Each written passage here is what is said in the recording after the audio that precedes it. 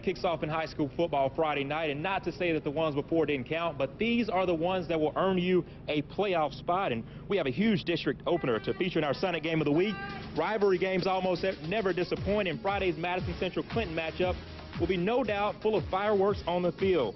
Both teams have 2 losses on the year, and they understand that a win on Friday night gives them a leg up in the division and sets the tone the rest of the way. I mean, we get one over in the district, man. It's like a snowball downhill. You know, we just keep going. So we get our first win in the district. I feel like it's going to carry over to the rest of them. You can't have no drop-off. You got to stay focused every week. Every practice is important because we're playing against top talent every Friday night. So we taking it like we getting used to it. And I've got a special treat for you out here. It's a very special treat. I've got the Clinton Junior High cheerleading team, and they're going to take it away. Ladies, have at it.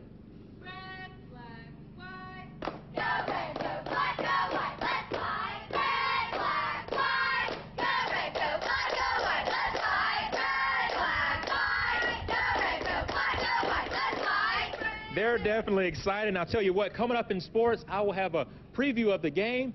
Stay tuned for that. That's coming up later. For now, in Clinton at the Sonic, Josh Jackson, 16, WAPT Sports. It looks like fun. Thanks, Josh.